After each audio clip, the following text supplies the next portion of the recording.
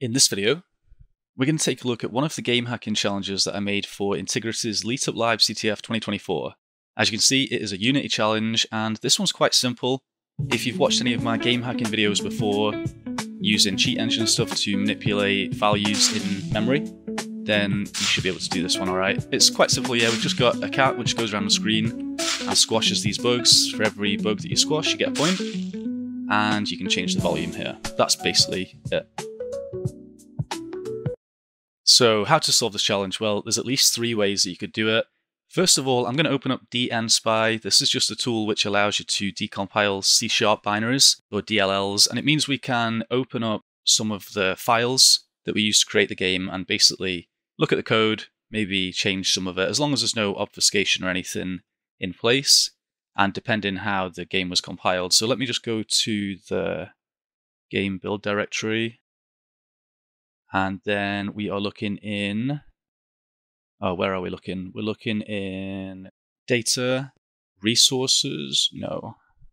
Yeah, you can see it's been a while since I did anything like this. Here we go. All right, we're looking for this, the assembly C#.dll.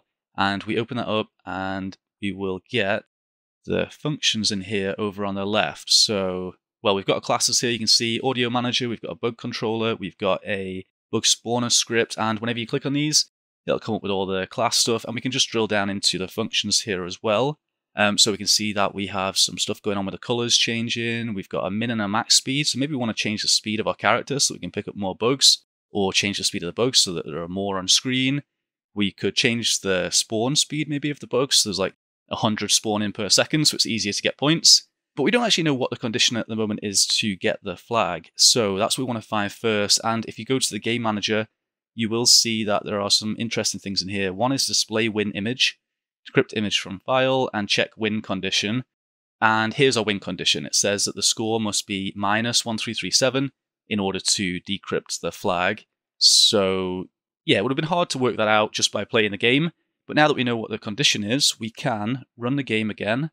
And we'll open up Cheat Engine this time. Let me move this over here. Cheat Engine, and we'll attach it to the process. We're basically going to try and find, do you want to try the tutorial? No. No.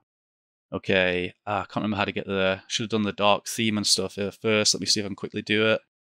Alright, forget it. Let's just do it in this annoying bright mode. Right, here's our game. So first, we want to attach it to the process. Here it is, bug hunting. And we want to look for the first value. So at the moment the score is 0. So let me first search for a 0. And you'll see that we've got like 44 million results, so it's going to be quite hard for us to find the right one. But now that I've just got a bug, now what we can say is, okay, all those values that were originally 0, how many of them are now 1? And there's actually only 21,000, so still too much to manually work out, but we can just repeat this process until we drill down to the right one. So let's go now 2, and now we've got 343. Okay, we're getting there. Let's do 3, and next scan, and yep, see how close we're getting. What we can do now is just add all of these to our table, and I might actually just go and grab another one. You see that one of them didn't change there, so it's not going to be this one. It's going to be one of these, and I can probably just freeze all of these unless one of these is like something important which is going to crash the program. Let's find out. So I'm going to try and change this to, in fact, I should probably change them all. Let's just see. Let's see if we do one. They might all be kind of linked together. So there we go. I changed it to -1337. And there we go. I've got -1336 now because I got a point. So we probably want to change it then to -1338. And then whenever we get a point, it's going to take us to -1337. And there is our flag on screen.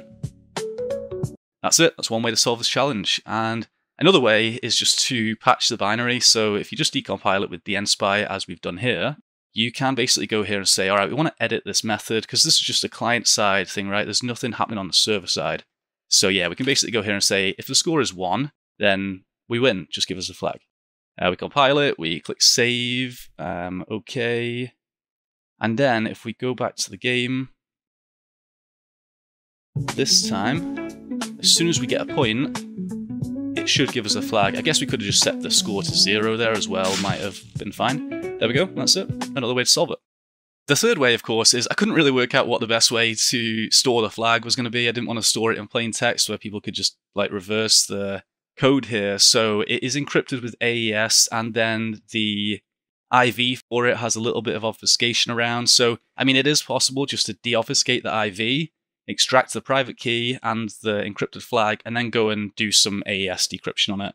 I think that's actually a lot harder than and more time consuming than just like patching this binary or using cheat engines, so I don't really care which one of those you did. There are at least 3 different ways to solve the challenge, so all are fine by me. Anyway, I hope you enjoyed this challenge. I just wanted to show you quickly some of the backend stuff. This was the game that I was developing on Unity, so some of it was pretty difficult, I must say. Although it was like a very basic game hacking challenge, actually developing a game, like I want to try and find here the animation that I made for the bug. I think it was this one. No, it's this. All right, so this is just the basic animation, literally just to change the color of the bug from pink to blue. So you'll notice that it cycles between the colors and it's kind of randomly set up to do that. The amount of like things that I had to create here. So every time you go in and creating a new node and then you're giving it like some properties and then you have to connect all of these in and outs together. And yeah, it's like looking at some binary in IDA Pro or something. It was quite difficult to put all this together. So hopefully people enjoyed it, and the next part of the challenge will be a little bit more difficult. It won't be just client-side, there'll be some server-side elements and some anti-cheat protections, so I hope you'll check that out as well. And I'm not too sure which channel this will be on. I'm trying to split up the videos like last year between my channel, CryptoCat, and the Intigriti channel, so if you're finding some of the videos missing on one side, make sure to check out the other channel as well. Anyway, I hope you enjoyed this video. If you have any questions or comments, leave them down below. Thanks.